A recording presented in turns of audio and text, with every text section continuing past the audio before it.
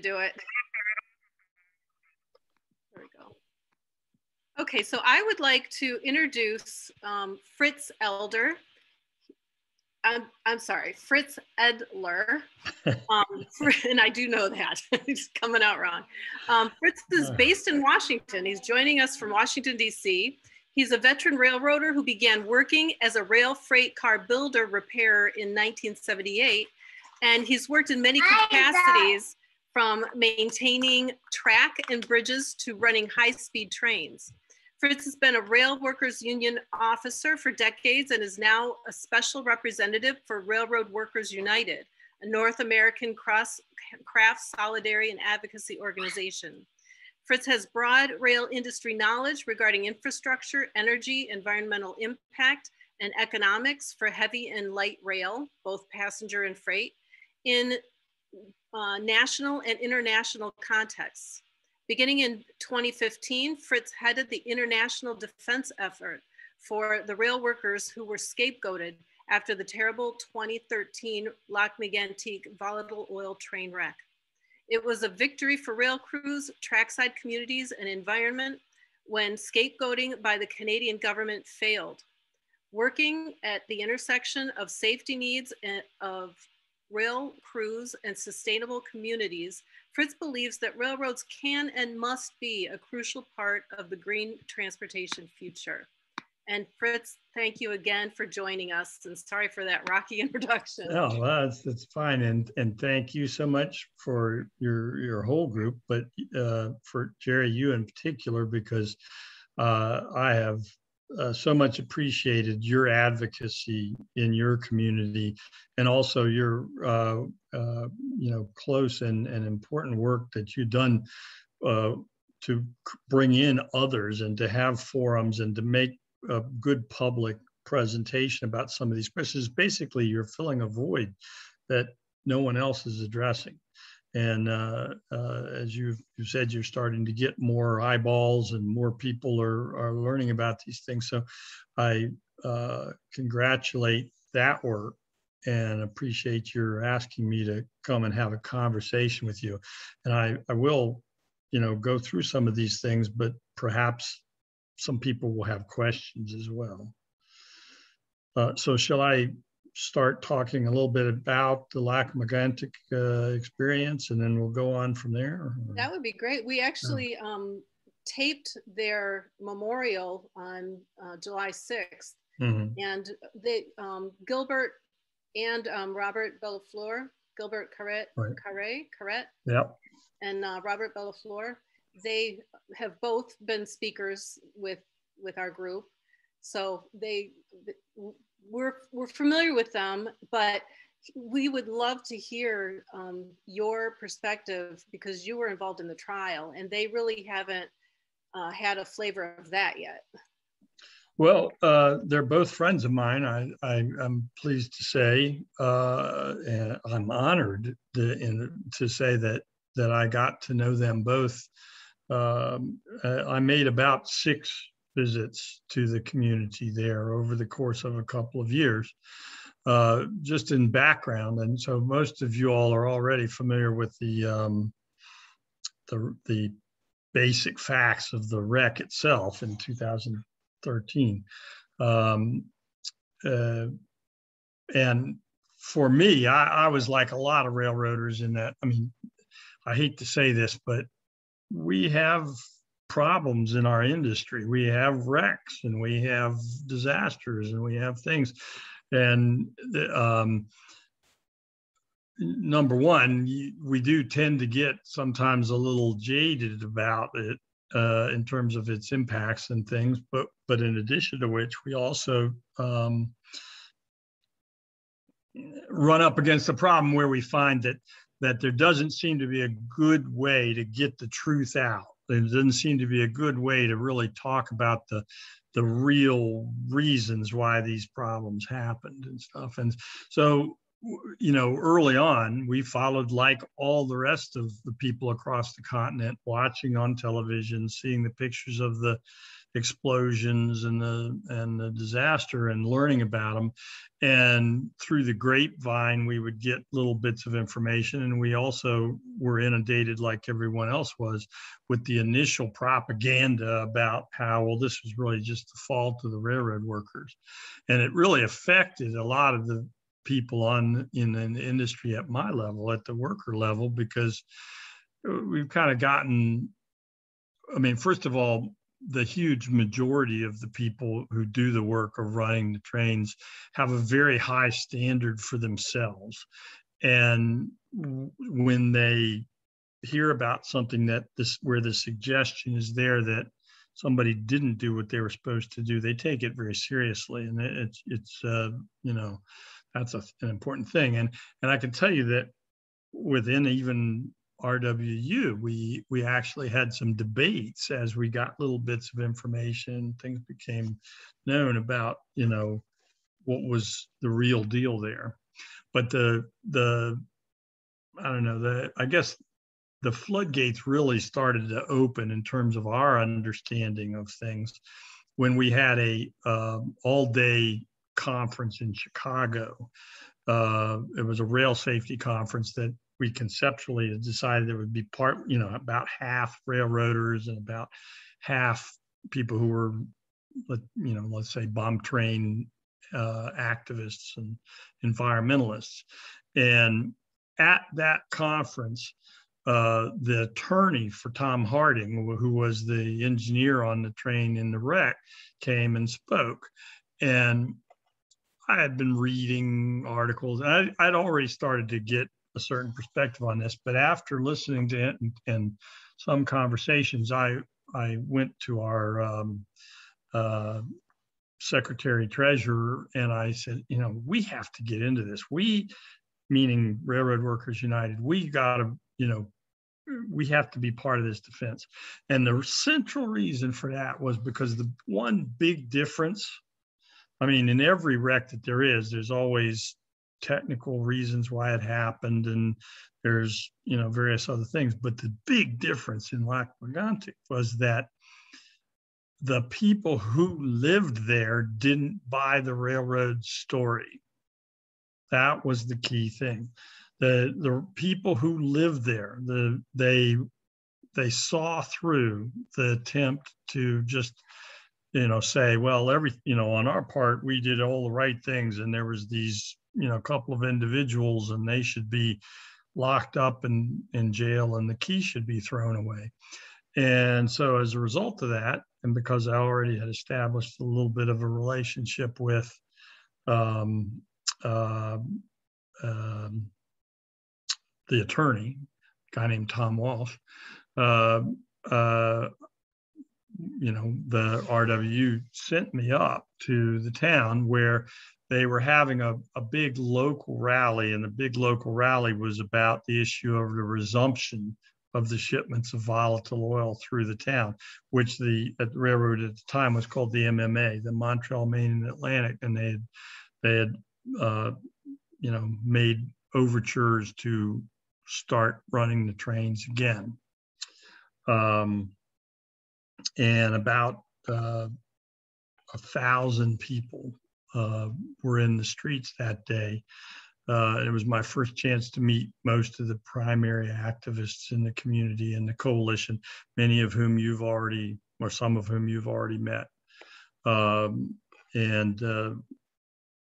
was the beginning of my, it was our objective to organize solidarity, and to find out what was possible, right? How we could tie the defense of these guys to the questions of what were the real reasons why this disaster took place, how we could make sure that stuff like that didn't happen in the future. It was really important because the point was that we had to figure out how, left to their own devices, these things would just be done over and over again. So because there are other things to talk about, I'll try and shorten it up a little bit, but to say that, we didn't want a criminal trial to take place for these guys. But as it happened, as a matter of fact, as it happened, it actually turned out to be or let's say it had a silver lining. And the silver lining is that a lot of stuff came out about the practices of the railroad that would probably still never have seen the light of day if it hadn't been for the trial. And I would say that the government in its prosecution, and they were going to basically throw these three guys in prison for the rest of their lives. The government had 40 witnesses, and I didn't attend the whole trial by any means, but I covered it, and I was able to be there for different parts of it, and every single one of the government's witnesses spilled the beans on some, nefarious or shoddy or bad practice, things that we would never have known otherwise. Even if we had gotten the charges dropped, earlier on, we wouldn't have known those things. I'll give you an example. This is only one of several, but so everybody knows that the cargo on these 72 cars was Bakken crude oil, which is a volatile, explosive petroleum. And by the way, it's very heavy.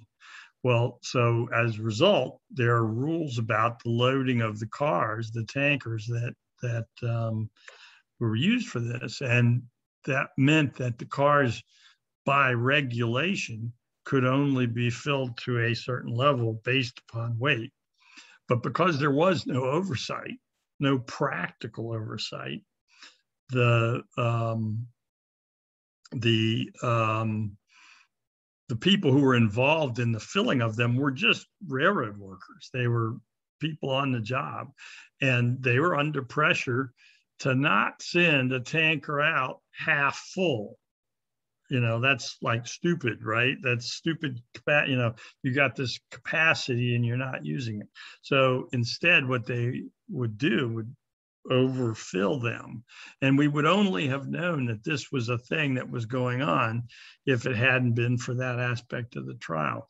And of course, the overfilling of the cars not only made them potentially more explosive, but it also meant that even their woefully inadequate requirements, their woefully inadequate safety standards were circumvented, because now they weighed more than they were supposed to weigh, which changed their dynamics and changed the way that they,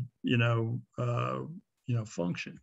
So that was an example of that. And, there were some things that already had come out in the reports, the investigative reports, the fact that the lead locomotive was defective, that it was known defective, that it was reported defective, that the workers had asked to put it in a different position. And the railroad said, no, we're just not going to do that. And just many, many, many other things. There were so many of them. It was just a shocking, even for us to some extent, we were pretty shocked. We were shocked by the fact that that they were under instruction not to apply air brakes to the cars. The very first thing I noticed when I drove into the town was that there was a derail protected siding at the top of the grade before the town that couldn't be used. And it couldn't be used for two reasons. One was they'd made the train purposefully too long. And second, they had leased out all of that space to other carriers and whatnot. So it was occupied. So what that meant in practice, everything that they did made it more dangerous. And everybody knew that that was a problem. They'd made it so long that in the town before Lac-Mégantic, there's a series of road crossings. And according to standard practice, you would pull a train up and you would cut it so that it split the crossing so that people could drive their cars back and forth through the crossings.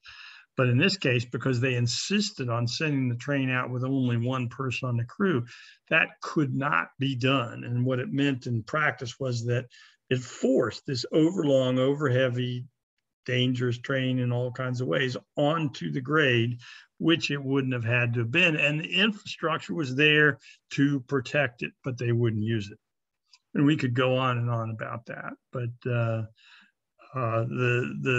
fact was that, I mean, one of the reasons why we know as much as we do about the Lac-Mégantic case is because they're, you know, the people in that community demanded more information. The trial went forward and information came out as a result of that. And I would not in any way suggest that our defense efforts were that important in the context of things. Hopefully we managed to spread the word, but it was really the people of that region that were the heroes. They were the ones that demanded, you know, that the information come out, and they were the ones that acquitted the guys, which set the stage for to be able to make it clear that you can't just create multiple bad practices and then blame it on the last guy. I don't know if. Do you feel that it's fair to say that if that is happening in Canada, that it is likely happening here, or are there protections to prevent something like that from happening here? Well, it's hard to say, except that I can tell you this, that we know for an absolute fact is that each year, at least for the next 4, I'm not sure after that, wouldn't be surprised if it was still true, but at least the next 4 years after the wreck in Lac-Mégantic, there were more runaway trains in Canada. So in spite of this town being destroyed and all these people killed and all the government insisting that they were at the switch and they knew what they were doing and they, you know, the guilty were being punished and all that, they had an out of control situation. My inclination is that it was a little wilder up there. It was wilder for a few reasons. One of them was that the government at that time were kind of like the pioneers in deregulating the industry and taking rules off and letting cowboy kinds of attitudes go on. And it also had, you know, maybe you could argue a lot more natural resources kind of stuff. So it tended to happen in places that were away from communities and things like that. I don't know if you all have other questions along those lines. Let me just check real quick here. I made a note for myself. Well, Rosemary always likes to point out that, you know, every month we're hearing about railroad workers who have died. So. Well, absolutely, and that's, you know, a real personal thing for us, of course. But the anti-regulatory environment that was part of taking away long-standing. We used to say, well, we didn't say it. The managers always told us this. They always said the safety rules are written in blood. The point was that we don't have rules for just arbitrary reasons. They're, you know, they were in place for that, but the government that had been in place there in Canada had started what inspired the Trump administration with their notion of anytime you want a regulation, you have to remove 2 or 3 others. Well, they had been doing that in Canada. And of course, that's such an arbitrary thing, you know, it's like, we don't even have to look at the history of the regulation. But I used to have this conversation with Tom Walsh. One of the questions was, why would somebody, an example would be Tom Harding, an experienced railroader, a guy who'd been there for years and had a family history, whatever, why would somebody like that continue to work for an outfit like Ed Burkhart's MMA? Ed Burkhart was the billionaire owner, the one who had decided on all the policies that led to the wreck. And he was also involved in another town that had been destroyed by an explosion of one of his trains, but that was in the United States. he actually was lauded up until the time of the Megantic wreck as a hero of the industry in terms of his lean, mean practices and his, streamlining things and making it possible for them to be more profitable in that way. But the answer was that if you came to work tomorrow, any of you, whatever your jobs were, and when you came to work, your boss said, that thing that we used to do that was, kind of safe or whatever, we've decided we're not going to do that anymore. And you go, okay, well, I need this job and I'm not ready to move. And so whatever. And you come in tomorrow and the exact same thing happens. That other thing, we don't do that either. And the next day, and the next day, and the next day. And as long as you don't say, that's it, I'm out of here, the effect is that it's almost like a kind of a Stockholm syndrome. You come to increasingly identify with, okay, well, the boss tells us that this is okay, then I guess it's okay. We didn't used to think it was okay, but I guess it's okay. And that's a process that is a problem. But anyway, that's the main thing about Megantic is, number one, is that all of the stakeholders have to be part of the way that we ensure that it's safe. And that means not just the managers and the owners and not just the regulators. It means the people in the communities, and it means the people in the workforce. They all have to be included.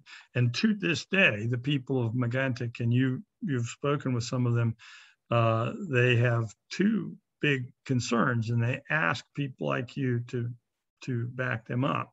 One is that you continue to press for the bypass around the community, because 2/3 of the people who live there are victims of post-traumatic stress syndrome, and every time a train goes right through the center of town and screeches on the rail and everything, they relive some trauma. Another of the things is they have said consistently, and they still say, there's never been a full public inquiry into the real causes. And even with the trial, even though the guys were acquitted of the specific criminal charges that they were accused of, the government walked away basically saying, yeah, well, we've gone into this, and those guys, they did some bad things, and the industry, they basically, and we've changed some regulations, and for a period of time, we required 2 people on the crew and things like that. But as one of your members there had said, they're still having an increase in wrecks there. And people getting killed there. And so that's a full public inquiry is still something that the world needs to demand from the Canadian government in behalf of the people in Megantic and for our own reasons as well. Now, I don't know if you want to talk some about that now, but you had asked me to speak a little bit about LNG, and I can do that if you want. Yeah, in terms of what should we be, well, a couple of things. I'd like to know what regulations or what legislation that you would suggest that we press for, and then what is coming with the LNG? What are some of the hazards that we really need to be aware of in terms of rolling through our communities? I had a conversation with an attorney, a FOIA, he worked in the FOIA department in the State Emergency Response Commission, the Illinois state. And he said that there's a list of over 300 hazardous materials, which is really closer to 400 when I looked, that are rolling through our communities at any given point in time. So yeah, well, this is perhaps one of those areas where we will have some separation between us, in that I'm a railroader. I believe we can transport products safely as long as we're given the resources and the tools we need to do that, I do agree with you know, there. yeah. And we don't have a knee-jerk notion of, well, let's just stop moving hazardous materials or something. And I know that's not what you mean, but it is a big concern for us, and we do think that the captains of our industry are not taking it seriously. They have transformed that one of the things that's happened is that hedge funds have kind of taken over the railroads. This is another whole conversation we could have, but the result is that instead of any kind of long-term thinking or any kind of developmental, or that there's a husbanding of resources and protections and things like that, the whole managerial class of the railroads are focused on the next quarter and 2 quarters and the profit sheet. And you all have probably heard of the managerial program called precision scheduled railroading. I don't know if you've talked about that, but it's now the subject of congressional inquiries, and it's not precision, it's not scheduled, and it's not railroading. But what it is a short-term, very profitable way of operating that basically is cutting things to the bone so that it looks good to stockholders, but doesn't have any real, it doesn't protect the safe nature of the transportation network. So PSR would certainly be one thing that we would ask for people to speak out on and to oppose, to call for the railroads to abandon that. There's not a particular piece of legislation about that. But the regulators need to really look at it. And what we, as citizens have to do is we have to say that, the railroads used to be understood to be a public utility. And to this day, the railroads, when they enter into legal things and regulatory things and everything, like, they'll say, well, we're a public utility. And then all the rest of the time they say, no, we're a private business and we get to do whatever we want. It has to be understood that we have too much as a people, we have too much invested and too much at stake in the vast potential and the reality of the rail network in this country. So much of our own resources, so much of our own money, so much of our own blood is invested in that. But we have a stake in it. We have a right to say that these things should be, that there's an important public interest in the way that these things are done. There is another couple of pieces of legislation, one in particular that I want to talk, but I was going to put them towards the end because I think they are more about how we can do the mode shift stuff. Quickly on LNG, liquid natural gas. You all probably have had some conversations about this. Obviously people who know the story of Bakken crude and whatnot, they understand some of the issues that are involved here. But liquid natural gas is not only more potentially destructive, it also is harder or requires more care to safely transport. One of the main things about it is that it doesn't just require containment, it also requires really cold temperatures, and it has to have the equipment has to be really specialized. And this is one of these kind of areas we're running into this on a number of things with rail, which is just because you now suddenly are able to do a thing doesn't mean that you should. When I say able, I mean technically.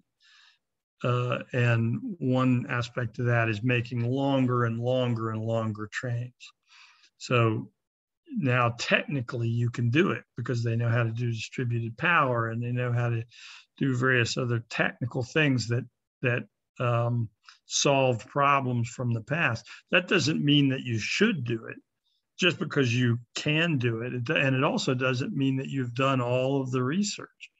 In Lac-Mégantic, when the MMA was going out and telling the communities and all the neighborhoods and the regulators that they were going to do this new kind of shipments, they'd said, well, we've considered this and we've considered that and we've considered that. They didn't have a fire plan. They had no fire plan, even though, and then, they're making these big presentations and things. It's like, we're going to move unit trains longer than ever before of the most explosive stuff, and we have no fire plan.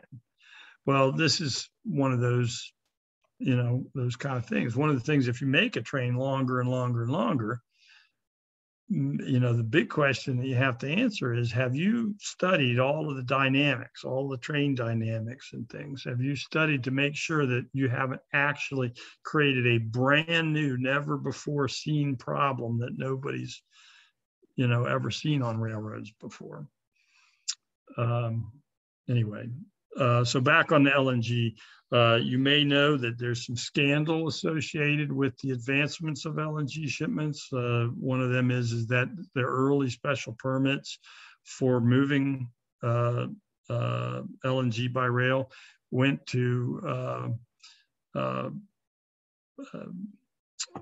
hedge funds that were providing loans and then erasing the loans to Donald Trump and his companies. And then they got special permits to start doing this. And then Trump signed an executive order in April of 2019 that basically opened the door for,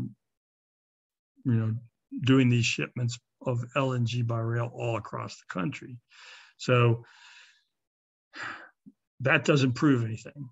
That doesn't prove that has nothing to say about the safety part, but it is an interesting coincidence that all of a sudden, for the first time, we're talking about doing this new, not completely properly studied, not completely properly prepared kind of transport in a particular political context.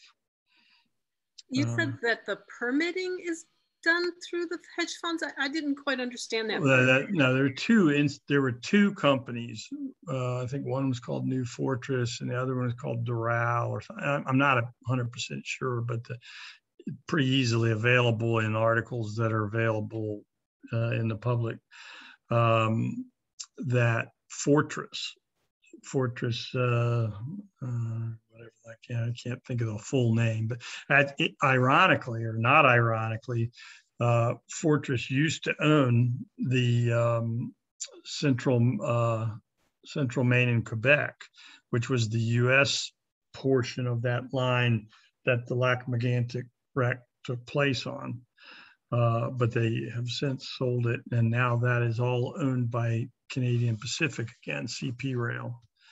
But so it's a small club.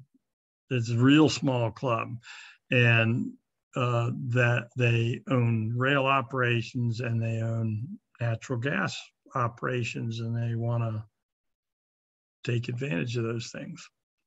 And they use their political influence and their economic clout to be able to get special consideration for those things. So it was one of those things that needs to be out into the public sphere. And again, I would not say here that we can't move LNG by rail. I would say that it's our position that if we need to transport it, it's better to move it by rail than to build a brand new permanent infrastructure like pipelines for that purpose. There's a bunch of reasons why that would be less good. But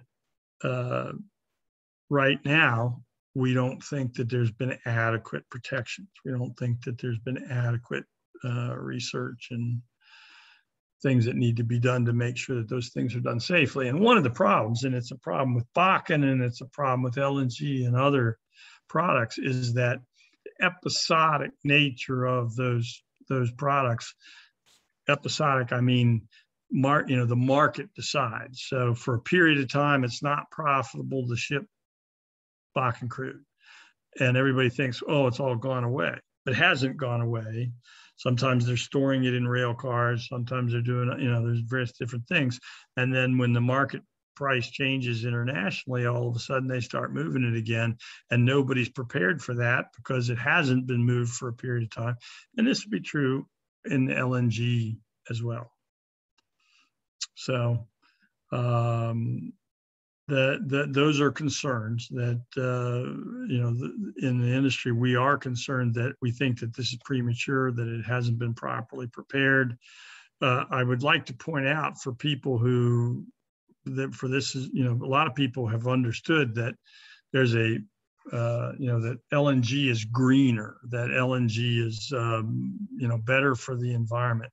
And actually, that's not true. It's not true if you actually go the whole supply chain of the whole process that's involved in the production of LNG. It may burn cleaner, and that's probably true, but the whole process of getting it is actually worse. It's actually worse than coal.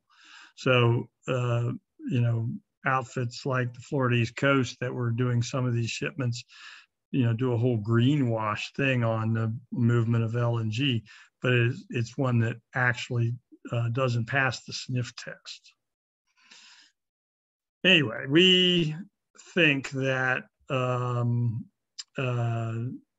that rail can be, needs to be, should be the green transportation future, and we need to mode shift to that if we're going to solve all these other problems that we've already been talking about here, including the gridlock and the climate change and the disconnected communities and the other things.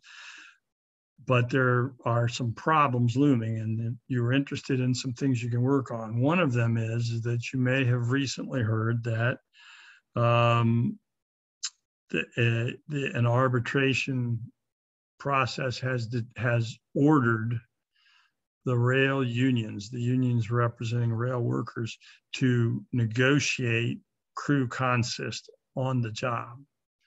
And this is a huge setback for rail safety, and it's a setback for people in the industry as well. The industry has said all along that the question of whether there's single crew trains or even robot trains is not one of public safety. It is one of labor contracts. And now they have won at this level, ordering that the rail unions treat the question of crew consist, whether there's only one person on the train, as strictly a contractual question on the job. Rail unions have opposed this. They've said this is wrong, this is bad, this is dangerous, that they want regulation, they want it to be law, that you don't send a train out like they did in Lac-Mégantic with a single person on it. But now they have been ordered to treat it as just another contractual bargaining question. And even in the very best of cases where, let's say, for example, they successfully bargain to have more than one person on the crew, they will have to pay for that. They will differentially have to pay for that themselves. So that even though all of us in this room, we could all say, we don't want single crew trains, but the only people who would actually have to pay with their lives and their safety and their money and their benefits and their careers and their quality of life will be the people on the train, nobody else. They have to be the thin blue line, or whatever you want to call it, that stands between us and robot trains or single person crews. So I would ask people to look for ways to be able to call politicians out on this, that they need to pass legislation on this question, because it's something that's all. I mean, it's they can say the train has left the station. It's a thing, and it is going to be a problem. And in your case, in your community, you've really focused a lot on the hazardous waste things. But I would argue to you that every train is more unsafe, regardless of what its cargo is, if your people who are working on it are working in bad conditions, if they're working by themselves, if they're overtired, overstressed, not adequately trained, any of those kinds of questions. That makes all the trains more problematic. Yes, I guess I want to say Chuck Frank. I'm not sure if he's on this call or not, but we have, through his input and some input from other people, we've changed the name of this campaign, and the name of the campaign is Rail Safety. It's not focusing. I mean, hazardous materials, of course, are part of that, but we're focusing on rail safety. Very good. Well, I have one last ask of you. This is a pretty new thing. There is a new bill. It doesn't have a number yet. It is sponsored by Senators Casey of Pennsylvania and Senator Bernie Sanders of Vermont. And in the House, it has primary sponsors Chuy Garcia in the 4th District out of Chicago. And it is, they say that it can be referred to as the Green Rail Locomotives Act of 2021. Now, there are plenty of people in the environmental movement who have held out, as I have, for electrification and for zero emission power for our trains and things like that. The unfortunate reality of it is that none of those things, even if we were wildly successful at the policy side of it, can quickly come to bear and to make the impact of the equipment in the near term. And while that's going on, there are right now existing incentives in the industry to keep the worst diesel locomotives in service, by which I mean tier 0, tier 1, tier 2, tier 3, the worst actors that they actually have economic incentives to keep that equipment going. It's kind of like the situation in Lac-Mégantic, where the lead locomotive that had the defects had improper repairs done to it, even though it was way past its sell-by date. And those ways of keeping it going at all costs were actually one of the proximate causes of the wreck, because they caused the locomotive to catch fire. They turned the locomotive off. When the locomotive was off, the compressor didn't run anymore because of the policy to not have air brakes on the train. There was nothing to restrain the train, etc. So this new legislation is important on a whole bunch of levels. And one of them is that it would immediately work to incentivize carrot and stick the replacement of the worst power that's out there on the trains today, by which I mean emissions, by which I mean consumption, fuel consumption, and just general condition and general, and for the quality of life of the people that work there and whatnot, replacing it with the state of the art, which is available and which will immediately make right away a big improvement. It's not the improvement that we need, but it's a big improvement. And the bill includes ratchets that basically immediately kick in as the newer technologies become available. When hydrogen is a ready for prime time thing, hydrogen will automatically, with the passage of this bill, be the way that the power will be done. Furthermore, it protects the sort of like the quality of life and the aspects of some of the other aspects that are more critical to the way that the locomotives are put together. Make sure that their content is made in this country, make sure that the people who do it have protections that allow them to speak up when they see problems. That's all in this bill. There's not a number yet because it hasn't actually been entered, but it does have the sponsors, as I said. As soon as there's a further development on that, I will forward it to you. But the Green Rail Locomotives Act of 2021 is something that I would ask you to consider in your work as something that will make the rails safer, better.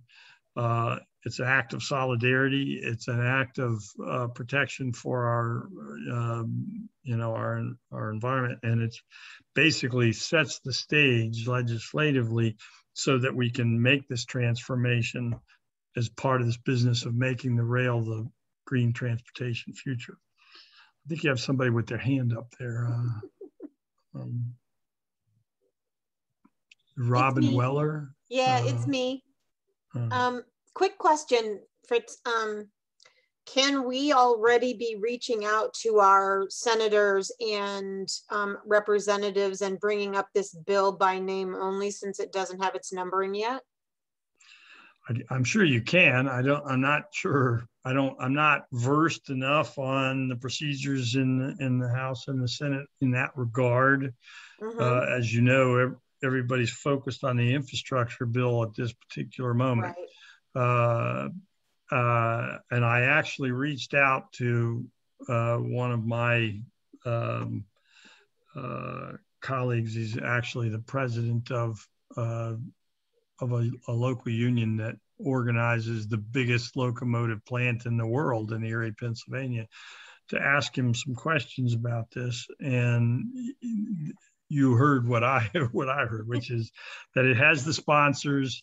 The language has been carefully, developed with a lot of different stakeholders, and I guess they're into the tactics now of exactly when and how and all that. Well, it's certainly something that we can bring to the attention of our legislators and ask them that we would like them to support that. We can definitely do that. And then we can keep an eye out for when it's introduced and start making some noise about it once it is introduced. You will be among the first to know as soon as I have that information. Fritz, without getting too far into the weeds, could you explain to me why this defective locomotive, why that so it had to be turned off because it was defective, and a better operating locomotive would have been left running and then would not have released the air? Yeah, absolutely. You're referring to the Lac-Mégantic situation. So the Lac-Mégantic consist had, am I right, 3 locomotives. In other words, it needed 3 locomotives to pull the weight of the Bakken. And let me see here. I'm going to see if I can do this while I'm answering you this. Let me see if I can share this. Jerry, can I share a screen? Do you know if I can do that? Yeah. You can. We just need to make you a co-host. Okay. Because it isn't really going to help. I was just the answer. One of the people in the comments asked about having Googled the bill. The bill says this act may be cited as the Green Rail Locomotives Act of 2021. And I wouldn't be surprised if it's not like on a website or something at this point, But as I say, I'll forward you this information as soon as that becomes available. Or whatever. Yeah, you are a co-host now. So okay. Well, I can put it up. I don't know. Let's see what happens. Crud. There. Let's try that. Can everybody see that? Yep. Yes. All right. So this is, as you can see, says a bill to phase out older freight locomotives, decrease emissions from passenger freight locomotives, establish a grant program, facilitate the upgrade. Anyway, that's what I've got. I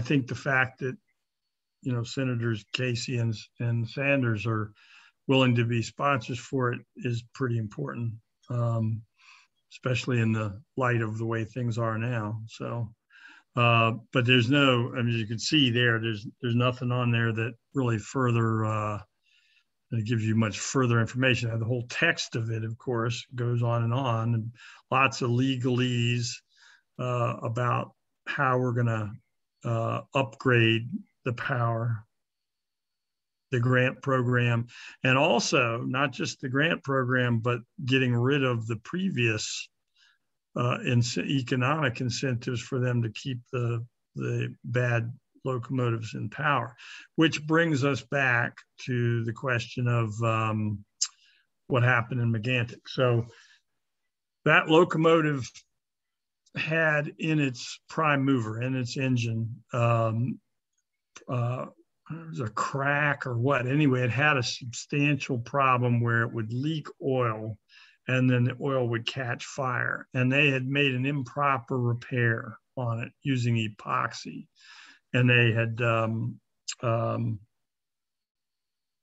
anyway, there's a thing that happens. I've even had it happen on trains I was operating, or not that I was operating, but trains that I followed, called a stack fire. And there are a few different kinds of conditions that can create it. Usually what it happens is the engine has been improperly maintained and it spews tiny particles of diesel oil out of the smokestack. And when they descend, in a lot of cases, they'll just start to drip down the insides of the stack. And when they do that, if they actually then hit the hot engine block, they can catch fire, or they can catch fire on the wayside. I remember I followed a freight train through New Jersey one time that had set miles of the trackside on fire because it was doing that.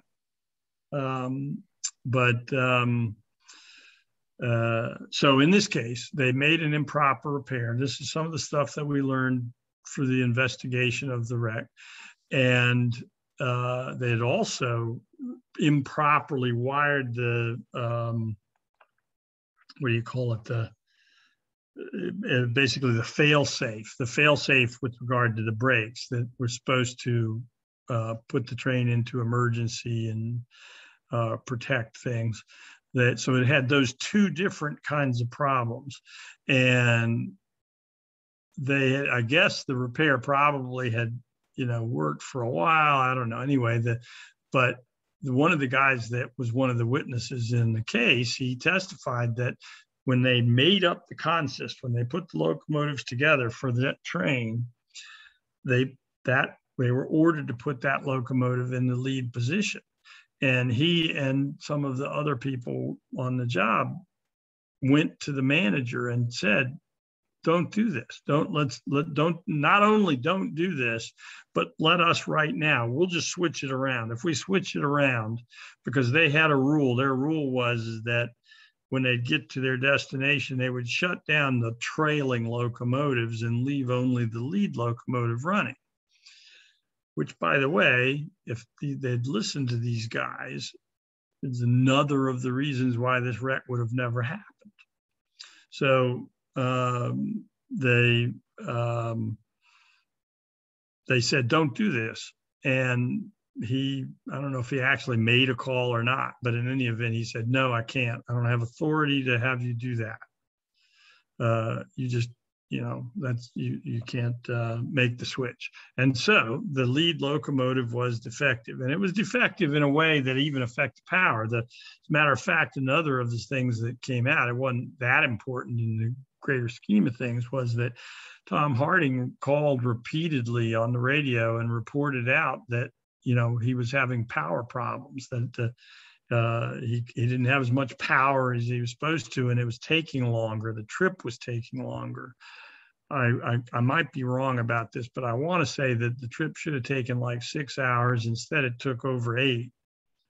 And so there was no question about that. This was a locomotive that should not have been in service, but it was cheaper for the MMA to operate this way. And they did it. And because they did it, and because they had the rule that you kept the lead locomotive online and not the trailing ones, on, that's what precipitated the fire. That's what precipitated shutting down the compressor. That's what precipitated the brakes releasing.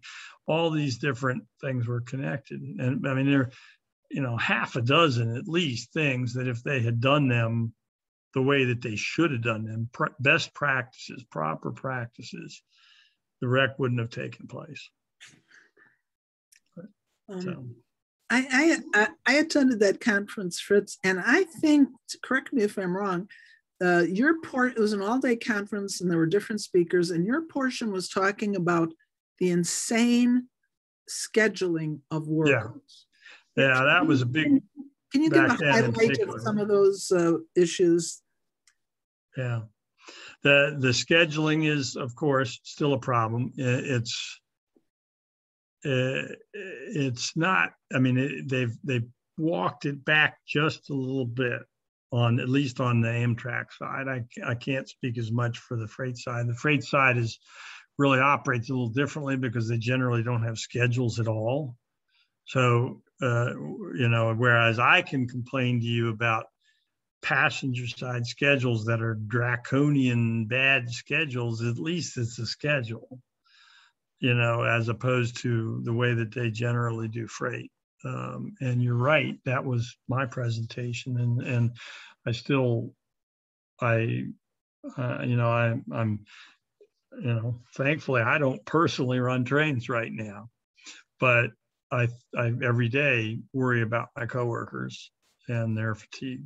Well, one of the things I thought I remembered is that you said, all right, so there's some regulations that they have to have a certain number of hours off, but that means they have to go home, see their families, have dinner, see their wife, go to sleep, but then they can be called and have that off time interrupted with a telephone call at 2 a.m. to tell them either they are or they are not due at 6 o'clock in the morning. Yeah, they have a mandated legal amount of rest, but that legal amount of rest can be interrupted by what they call a short call or something. In other words, like call you up, be here at 5, click. Yeah. But now you're awake, right? And this is your 5 hours after you've driven home and you've done all the other things and everything like that.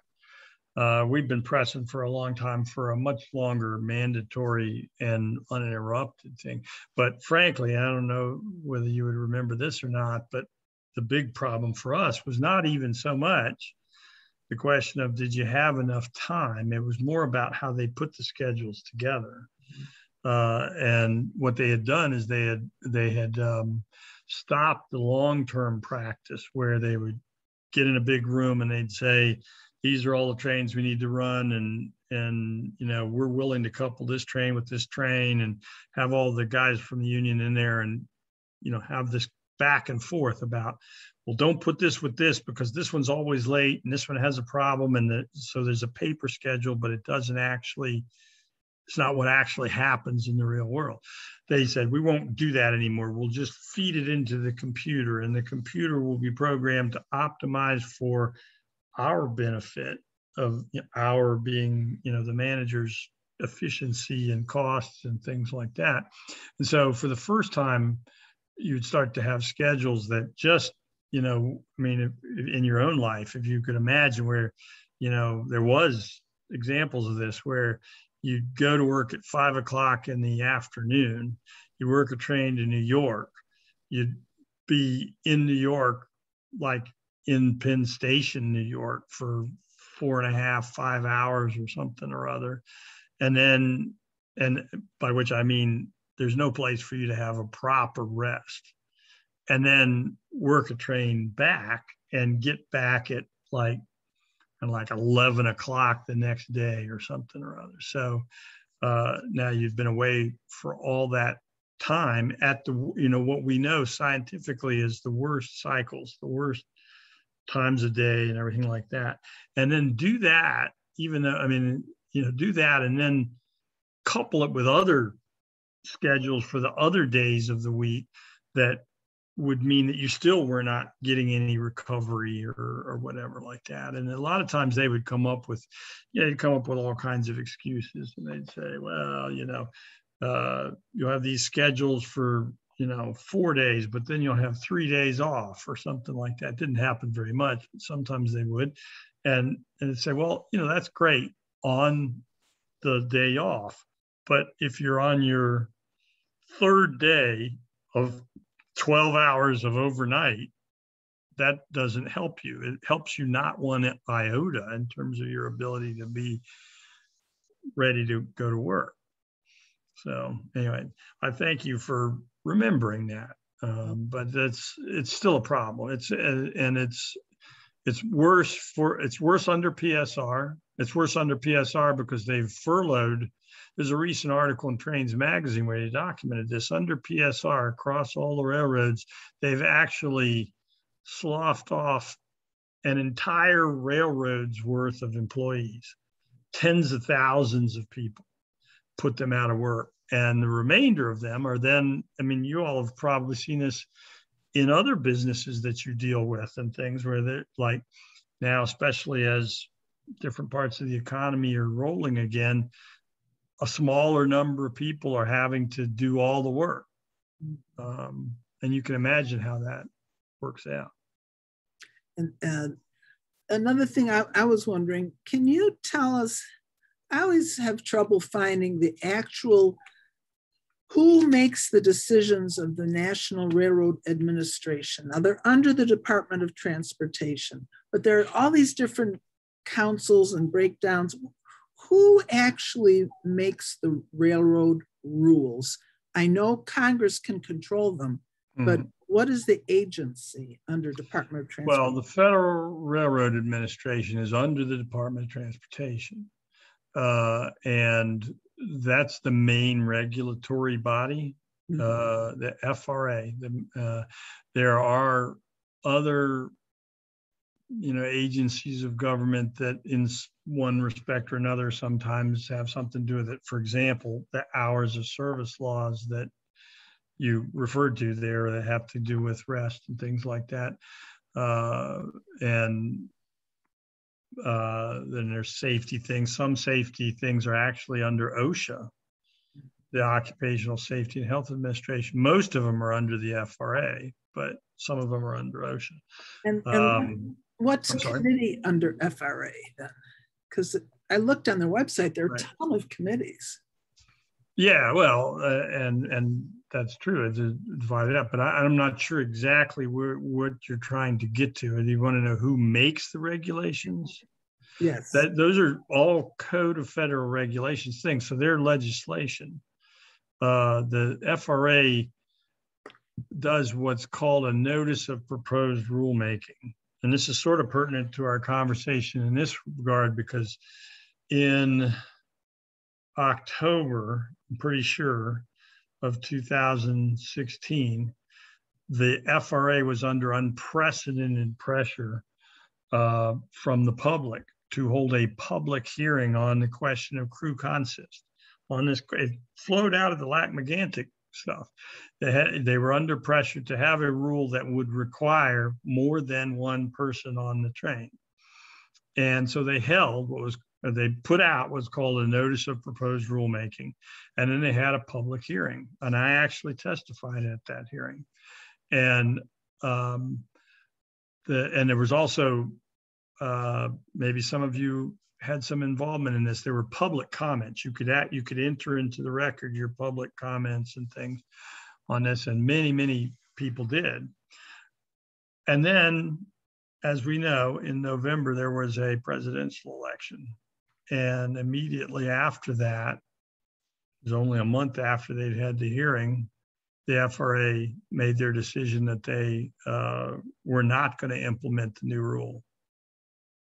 So there was pretty much of a direct connection there between what the dynamic of what was going to happen, which was we were going to have an FRA rule that required more than one person on the train, and then we lost it.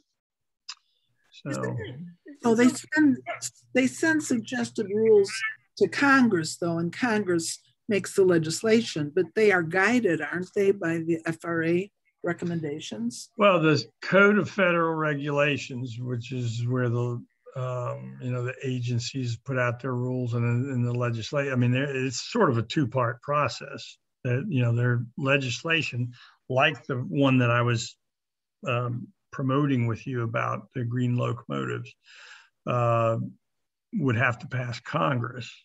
and then aspects of it would be administered by the FRA and other. I mean, you can even see on the screen there, it's talking about, says the standard set for the cleanest available locomotive by the administrator, and it cites the part of the United States Code. And that's an important part of this legislation, which is like, we're not just talking about what the standard today is. We're talking about in, next year and the year after that and the year after that and the year after that, what's the cleanest available. So doesn't FRA aren't they involved in the rulemaking, and then OIRA is the Office of Information and Regulatory Affairs? Don't they do the final approval? Is that right or no? That's not familiar to me. I'm not saying that they play no role in that, but that's not immediately familiar to me. What I mostly understand is this question of what they call the notice of proposed rulemaking, where they basically say, we're considering implementing this new rule, and this is your window in which you can argue that we shouldn't do that, or we should change it, or we should, whatever. Are there any other questions? Well, Fritz, thank you so much for all the information that you have shared with us.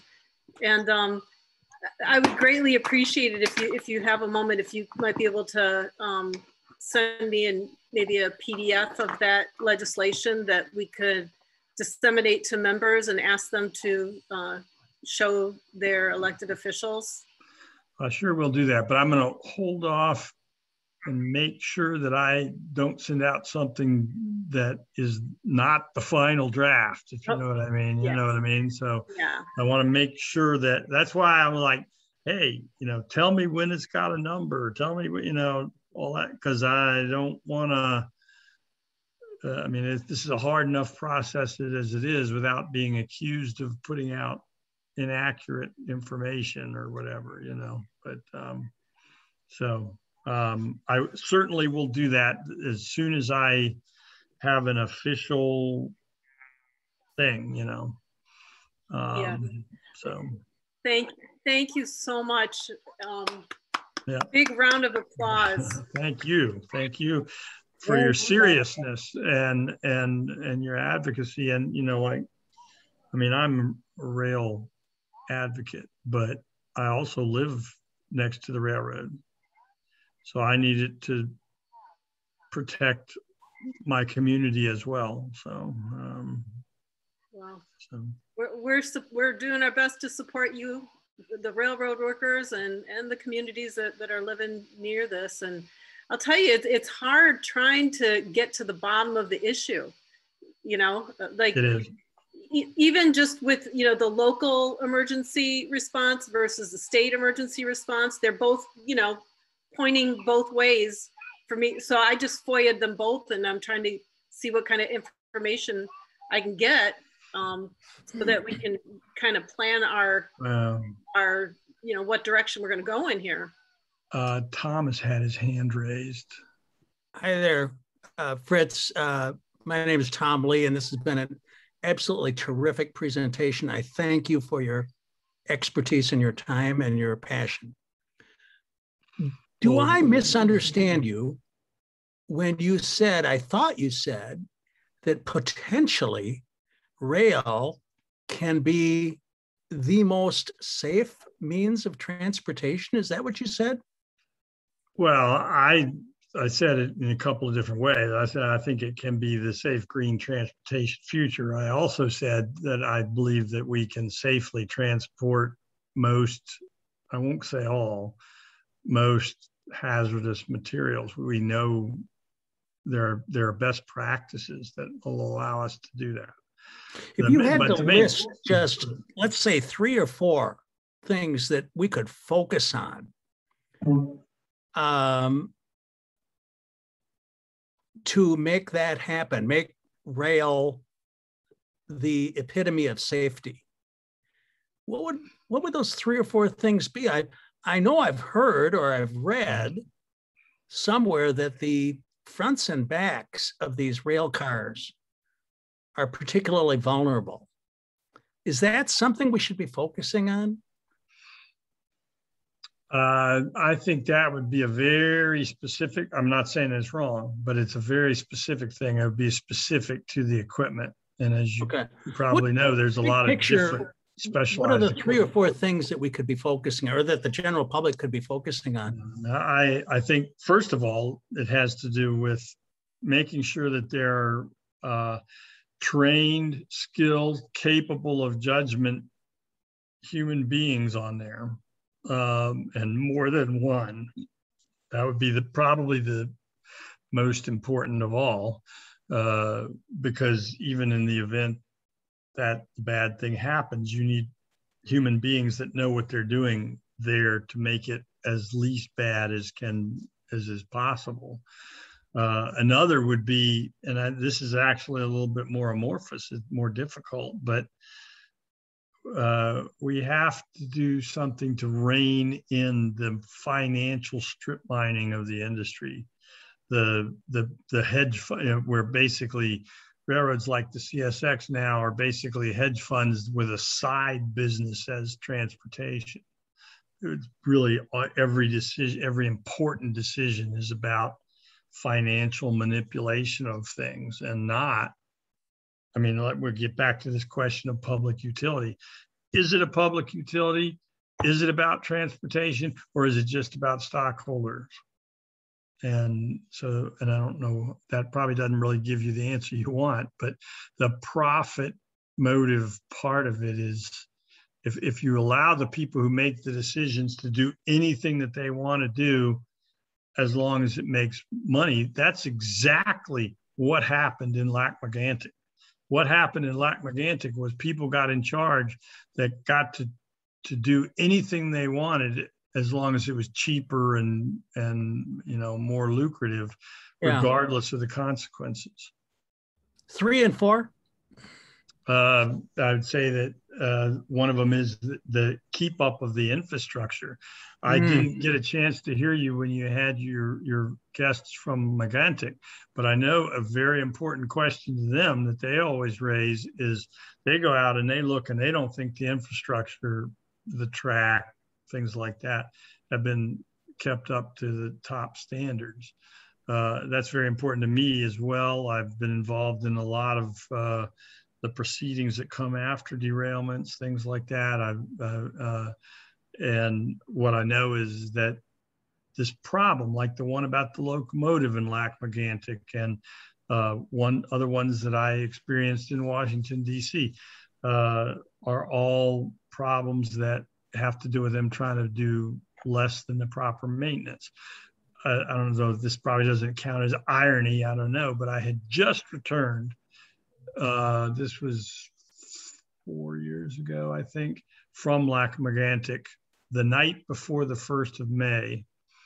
I had just gotten in and I'd gone to sleep, and I got a call in the early morning, and we had a derailment right in the middle of Washington, D.C. I raced out there with a couple of my colleagues, and we got there, and it had come because of a maintenance problem on an axle on one of the cars, and it had caused the train had actually derailed but kept moving for a period of time. When it finally did derail, it derailed 7 cars, some of which had pretty nasty stuff in it, but not as bad as Mégantic or other places like that. And it was only luck that happened in the way that it did. It was within rock throwing distance of taking out the entire infrastructure of the Rhode Island Avenue metro station and an apartment building. And it just rolled up to maintenance. It just rolled up to proper standards of keeping the equipment in the proper way. So that would be another thing. And, I don't necessarily want to, say that this is the only way that this can be done. But in many places in the world, what they understand is that the way this has to be done is that the rails have to be nationalized. And of course, that raises all kinds of hackles with certain people, but it's the only way that you are able to have all of the stakeholders at the table. I noticed in the infrastructure bill that is pending right now, there's money, quite a bit of money, for rail infrastructure. Mm-hmm. It had never occurred to me, quite frankly, that the government builds and maintains these rails. Is that true? I thought it was the railroads that did it. Is that not true? Well, the railroads do it, but the railroads have always figured out ways to get public money from the very beginning, and there's no difference in that.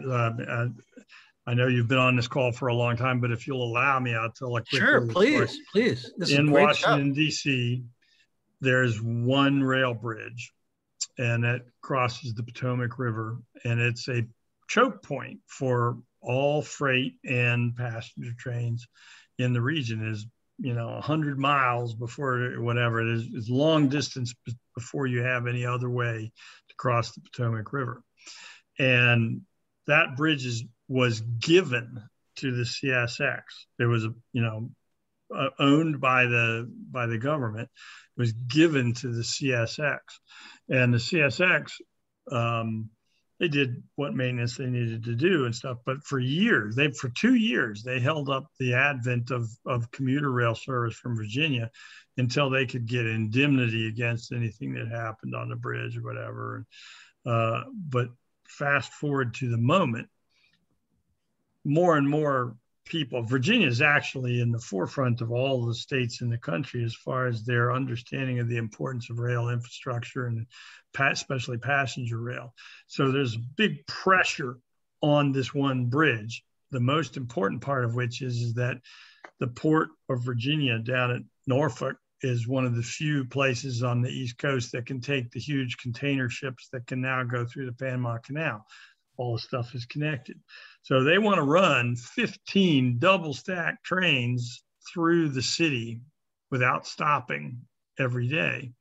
But there's Amtrak trains and there's commuter trains of all these different services. And so what we've known is that we need to have more crossings so that we have redundancy, so that we have capacity, so that we can make sure that we can do this mode shift that we want to see happen.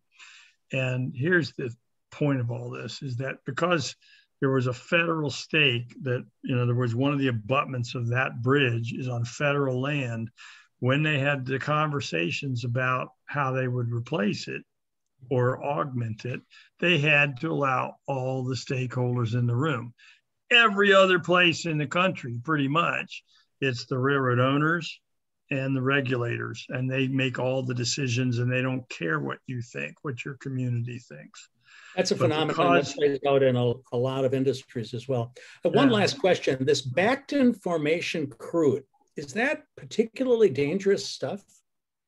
I'm saying it again. The Backton Formation crude that was being carried in the Lac-Mégantic disaster.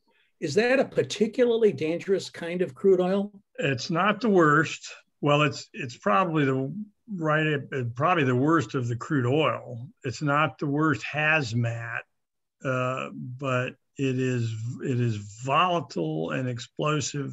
It is probably the most explosive of the crude oils. Okay. One last question, and this is probably out of your league, but I want to throw it out there anyway. I'm passionate about your cause here, and I think we desperately need to get our act together and do something about this. I'm also concerned about land-based hazmats. We've had 2 big explosions and fires here in Illinois within the last month and a half. One involving some batteries, I think it was, in Morris, Illinois, and another one in Roscoe, Illinois, I think it is. Is that right, folks? Rockton, Illinois. These were 2 disasters, both of which were land-based, not rail-based. Right. And I'm wondering, I'm just kind of opening up a hornet's nest here probably, but I'm wondering to what extent these land-based hazardous materials pose the same kind of problems as rail-based. Well, they're certainly analogous in the sense that the issues of profit motive or whatever causing decisions that are not the safest decisions are still operative. The main difference is that it's pretty darn hard for there to be, as you call it, a land-based, basically meaning trucks, or capacity. Stationary. You know, or stationary, just stuff that's stored in a factory. Oh, somewhere. Yeah, right. Well, that's another thing. Yeah, right. But I'm saying, in other words, and of course, a stationary like a tank or something might be worse. But in general, especially with the move towards longer and heavier trains, it's just a question of scale. Yeah. Okay. Fritz, would you add to your? Oh, sorry, Jerry. Fritz, would you add to your list shorter trains and slower trains? Yeah, we've said for a long time that I mean, this kind of goes back to what I was talking about earlier about just because you can do something doesn't mean that you should. And so there's two parts to that. One is that maybe you just shouldn't. And the other is, have you done your homework? Have you, before you decide to go out and do this, you know, have you actually thought through the whole business? For example, in the Megantic wreck, where they didn't have a fire plan. They thought they had done their, you know, as far as they were concerned, their due diligence or whatever. We can move these big long trains of Bakken crude. They didn't have a fire plan, you know, and it does make, I mean, especially in hindsight, you know, your mind just reels and you go, oh, okay, for the first time, you're going to move this explosive product and you're going to move a lot of it and you don't have a plan in case something happens. But we don't have fire plans either specific to the transport of hazardous materials. There are for storage facilities, but not for things that are moving. Yeah. But I mean, public groups like yours need to, you know, demand of their public officials and of the regulators that the people who are entrusted to do this stuff do their due diligence, you know. And those of us in the union movement, we make it our business to try to do that. And it's one of the big differences between a workplace that has unions and one that doesn't, is that the ones that don't, the people are afraid to speak up and they don't have a vehicle to speak up. But those of us that, you know, are fortunate enough to have that opportunity, you know, we have to make sure that we hold our employers accountable. Even union members said that they felt wary of becoming a whistleblower. They need more whistleblower protection, even within the union. Yeah, well, the whistleblower thing is another thing where we could have another conversation about it, but I'll just say I agree with you. I mean, one thing happens with all these things is that every time there's a progressive piece of legislation, the industries then work to whittle it away, and eventually it becomes much less valuable. That last one, I promise. I'm guessing it would never happen, but isn't it much safer to have a caboose and have one person on each end of the train? We would say so, and they'll tell you that no, there's technology that will take care of that problem. But it really kind of depends it depends on how long is it. It particularly depends on whether it's a unit train, and a unit train means, you know, only one product in the whole train. You know, everything it's exactly one, as opposed to a mixed consist train, which might have a little of this, a little of that. Those kinds of trains, for a variety of reasons, tend to be a little more vulnerable to problems. The main reason why you want, historically, a caboose is because if the train is long enough, the engineer has limited ability to be able to see a defect, smoke, fire, something that's not on the rail, you know, things like that. And so you need people looking from both directions. So, you know, I mean, I'm not saying that there isn't some technology that we should adopt. I think it would be a question of appropriate technology. The replacement for the caboose is generally what they call an EOTD, an end of train device. It's, you know, it has a radio, it has a light, it has a few, you know, thing to check how much brake pipe pressure is there. It's not really the same as having a human being back there who can be, you know, available to you know, be aware of things and stuff like that. But most important thing is that, like in the Megantic case, because there was only one person on the train, if they had, you know, had to stop on a fire, or if they had a, you know, like the crossing block, whatever, there's no way for a single person can only move a train forward. They can't move backward. They can't split it in different places. They can't get away from a danger. They can't move a piece of defective equipment out, set it out. And that's, and especially since, I can tell you, because in the hearing on the proposed rulemaking that the FRA had, the industry was there, and the industry just said straight out, they said, you know, we're looking at robot trains. We're looking at trains with nobody on them. And they also accused the Department of Transportation, said, you know, it's hypocrisy that the Department of Transportation in its non-FRA section is spending millions of dollars on the development of remote control trucks. And then in the FRA, they're having a hearing about whether or not you have to have two human beings on. You know, these people have tremendous power, they have tremendous money, and they need to be countered because they take no responsibility. As you said, it was like what happened in Megantic. There's a list this long of the things that they did to create the circumstances of that wreck. And their answer was, no, it was Tom Harding. So. Well, I've learned so much tonight. I really appreciate this. Yeah, well, I appreciate all of you. And I'm sure you have other things you want to get on to, but, you know, I mean, Jerry and we have conversations every so often, and we can get in touch. So if people have information that they would, other questions or things like that, we can do that. We can make that happen. Thank you again, Fritz. Put on our mailing list. And I'm sorry? I said, would you mind being put on our mailing list, and you can. Sure, that'd be fine. What we're doing.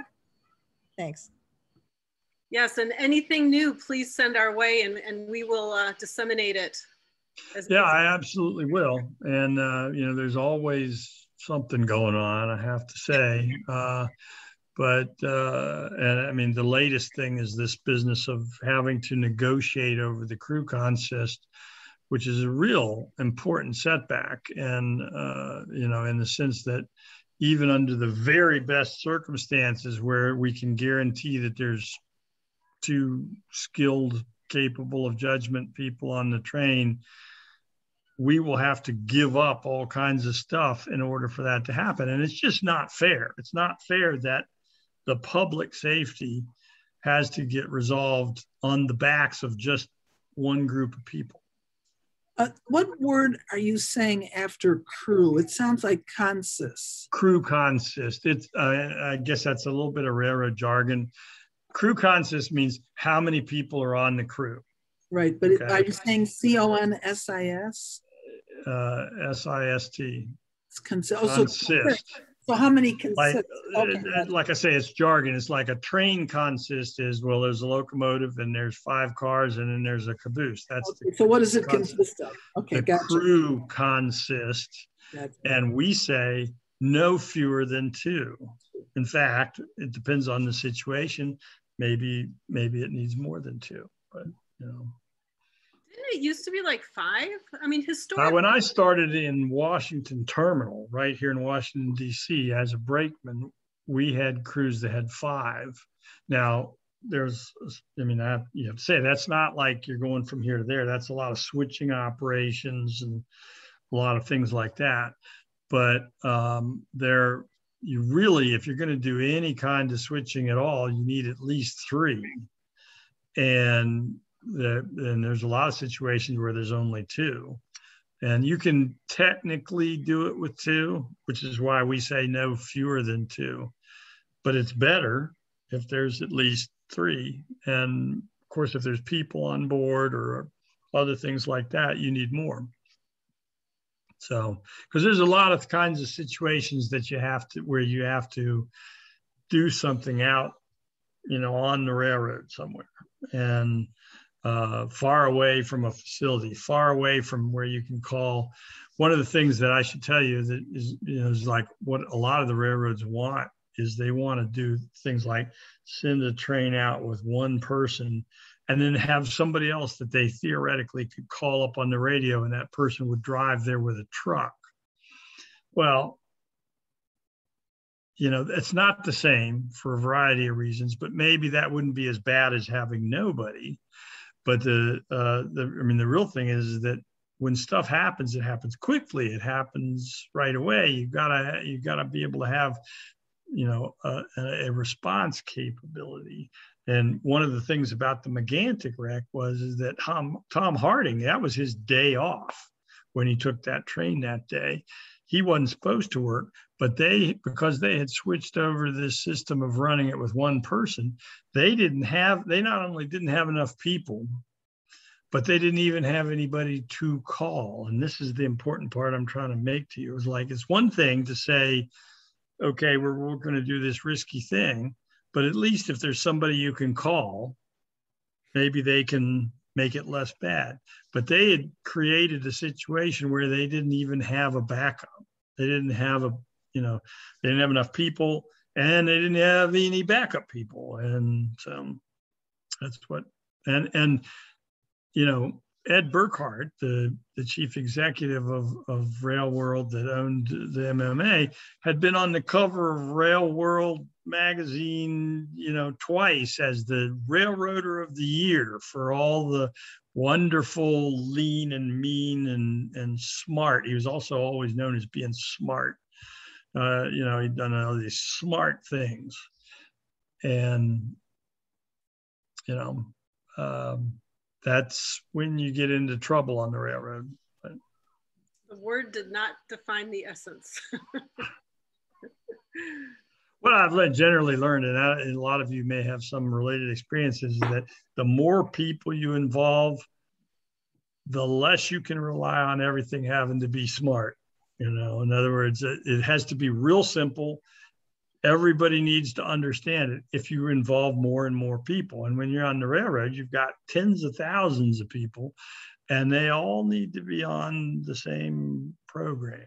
And so you can't do smart stuff. I mean, even if it works 5 days a week, when somebody's off on their day off and then they bring in the guy from somewhere else who hasn't had the memo, that's when the bad stuff happens. So, All right, we definitely need to let poor Fritz go. I never thought this would go this long, but the quality of your information, speaks volumes here. The fact that we still have people online listening. Well, I'm impressed myself, because usually most people have Zoom fatigue, but well, we do have Zoom fatigue. Let me not because of you, but because we're on Zoom 3 nights a week. That's right. But outstanding information, and this will make a huge difference in how we're going to be moving forward. So thank you again, Fritz. Thank you. Thank you, and I'll pass on information when I get it. And hopefully we'll all have a chance to meet again in a better and safer place. Thank you. And if our core team could just stay on a couple of minutes. Yeah, okay. But thank you, Fritz. Okay, thank you. And we'll